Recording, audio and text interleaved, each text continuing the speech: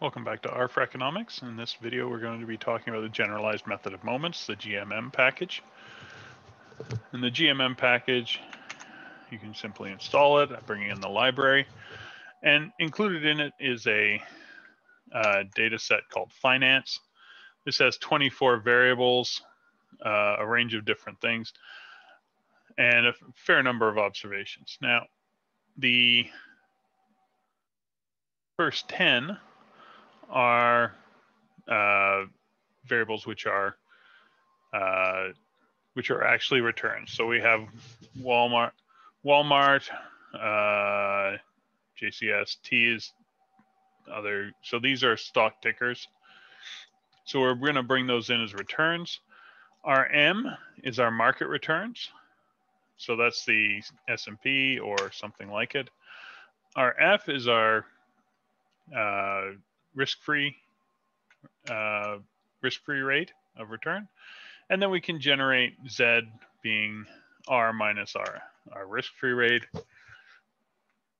P being the number of rows, Zm being the market less the risk-free rate. And then we have H, which is a matrix of Zm and T, and then 1. Now, in order to do the GMM estimation, the minimum we need is a function Z tilde Zm, and then X is provided, that's H. So H, Zm minus Rm minus Rf is our instrument for this one. Okay, and we can run our model and we can look at our overall estimates. We bring in the car library. Here we can do a linear hypothesis test, testing whether all of these coefficients, all the constant terms are 0, which is an assumption of the CAPM model. And we can see that the test results in there's quite a good chance that it's actually 0. Another option is that you can actually use functions rather than using a function that you're used to, where E is what your objective is.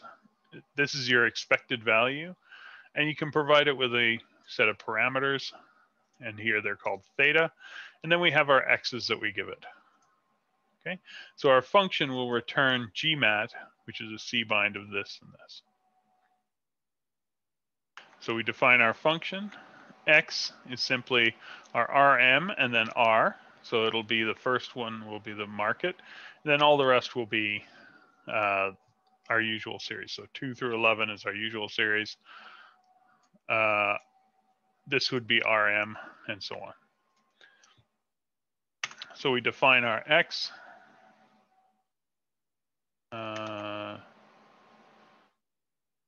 Y. Return, just 1 second. Sorry, the function wasn't working because the curly brackets were up here.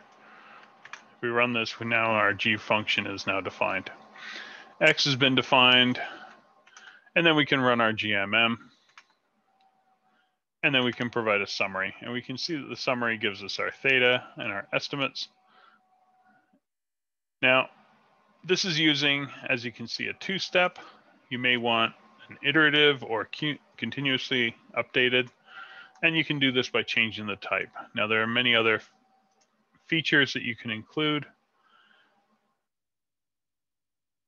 In here, as you can tell, there are lots of options in order to deal with different styles of GMM that you may want to use. So you can use Q, which will get continuously updated. We can see that the other things that we have in here are the pre-whiten. You might want to provide it with a gradient is another option, where you, rather than you're estimating the model, you estimate using a gradient. Here, continuously updated, and a gradient. Iterative style is also working. Now, one thing to note is that this has to be defined if you're going to use a function. And this is essentially saying, I need initial values that satisfy the function up here in order to solve it. And that's all we've had to do. Okay, and that's the GMM, very versatile program and can be used for many different models. Great, and we'll see you in the next video.